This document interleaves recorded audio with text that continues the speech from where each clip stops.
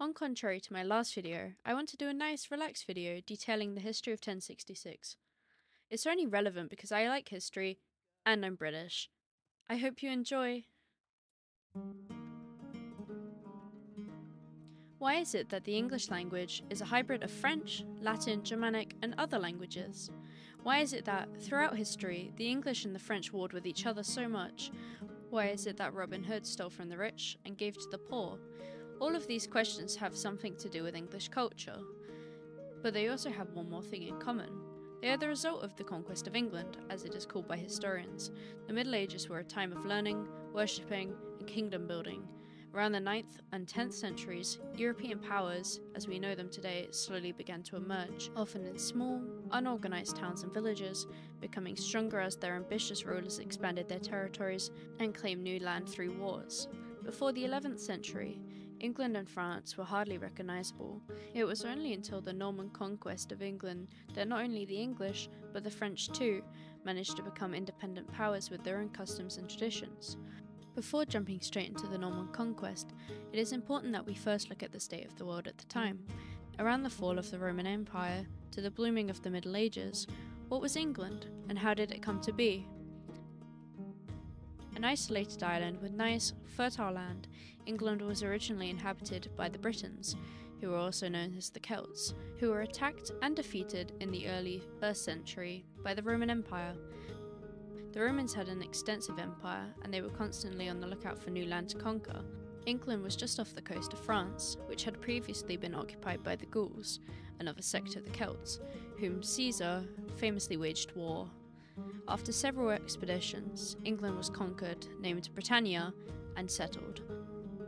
At its heart was the city of Londinium, later to become London, the capital of England. All was fine at this point, that is, until the 476 AD, when a series of barbarian attacks carried out by the various Germanic groups in Europe brought down the glorious Roman civilization, putting an end to its over a millennium-old history, decentralizing Europe, resulting in the fragmentation of the empire into different kingdoms, each of which was ruled by a German tribe, such as the Franks in France. A group of these German tribes, the Angles, Saxons, and less importantly, the Jutes, came to Britannia to create their own kingdom between 400 and 600 AD.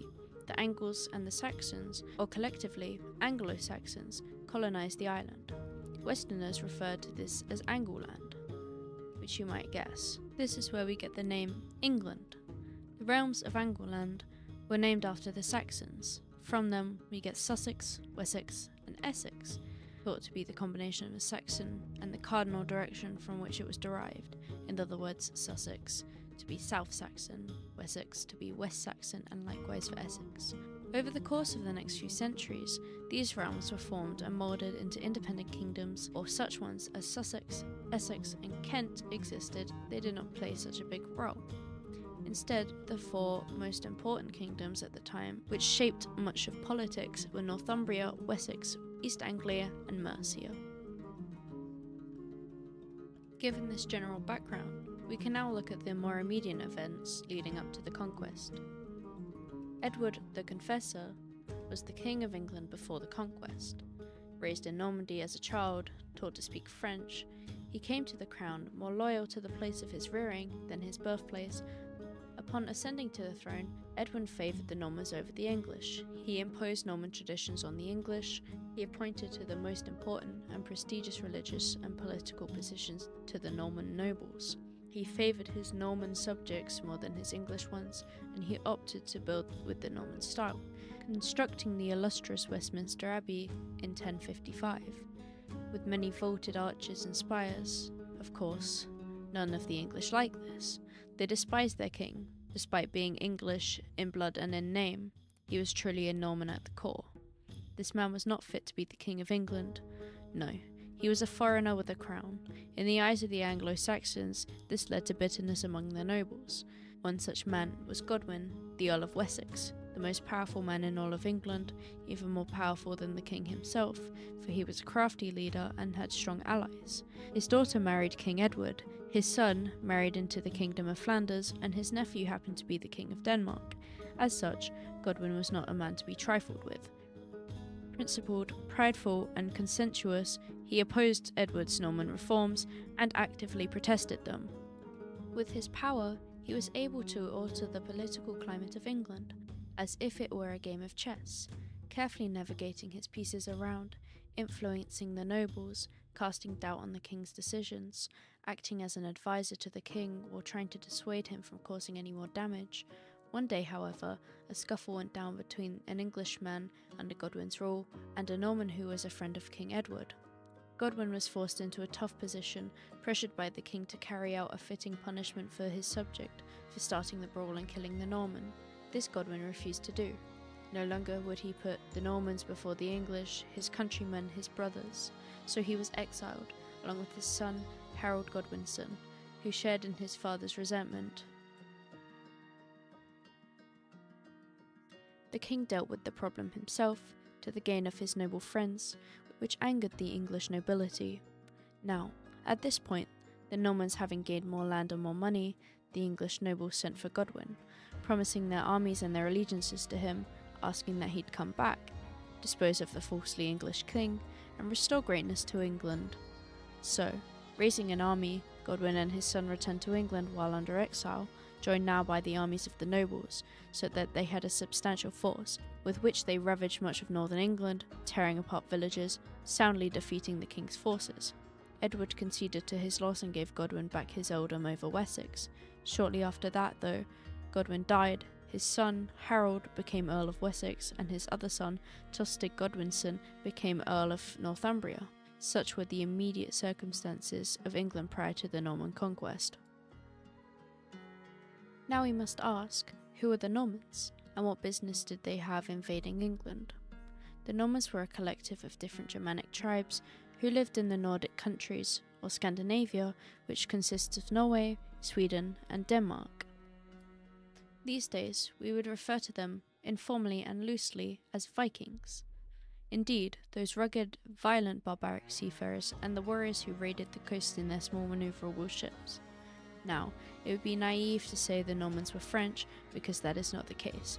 The Normans were not French, but, we have said, Nordic. How is that then? That Normandy, land of the Normans, was located in France, and why is it that we associate the Normans with France? Simply, the Normans, being Vikings, raided the French coast, and to stop these raids, the Franks gave them the land to keep. Land that would end up becoming Normandy, located in northern France, right below England.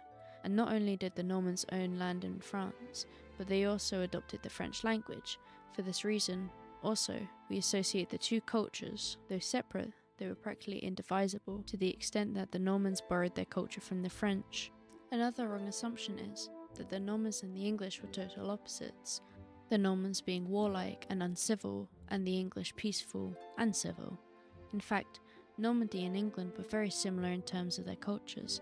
It was only until the introduction of Christianity to England that the two drifted in separate directions. But our cultural stereotypes are not wholly wrong either, as the Normans and the Vikings were notorious for their raids on England from the mid to late 1800s or the 9th century. Their victims, usually rich Christian monasteries. The main star of Normandy, to whom we must give our attention to, is a man named William, Duke of Normandy, born the illegitimate son of Robert I of Normandy.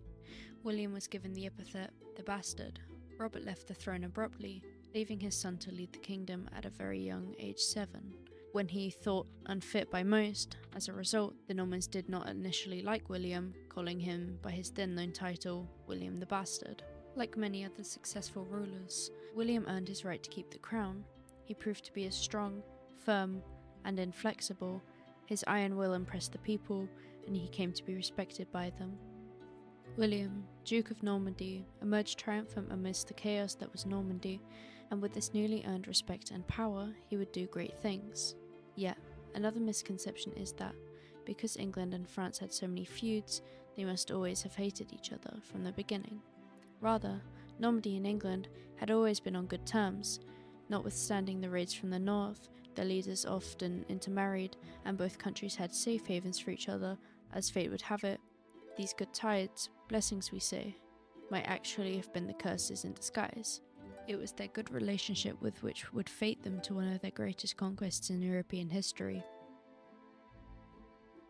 In 1066, Edward died. Having had no children, Edward nominated Harold, surprisingly considering Harold fought against him on January 6 at Witton. An early assembly that functioned like Parliament elected Harold King of England. William heard of this and was outraged because he had been betrayed. In 1051, William said, Edward himself promised that William the latter would get the throne after him, and on to that, William was Edward's first cousin, once removed, whereas Harold was not related to Edward whatsoever. To William, it was clear that he was the rightful king. Secondly, 2 years earlier, in 1064, Harold's ship was wrecked in Normandy, and he, seeking safety, went to William, to whom he swore his allegiance, saying he would serve under him. Even though Harold confirmed this story, neither Edward nor Harold's words were valid. The Witton declared, since they had not been present when it was made, seeing that there were no other witnesses, neither really happened. So Harold was the king, not William.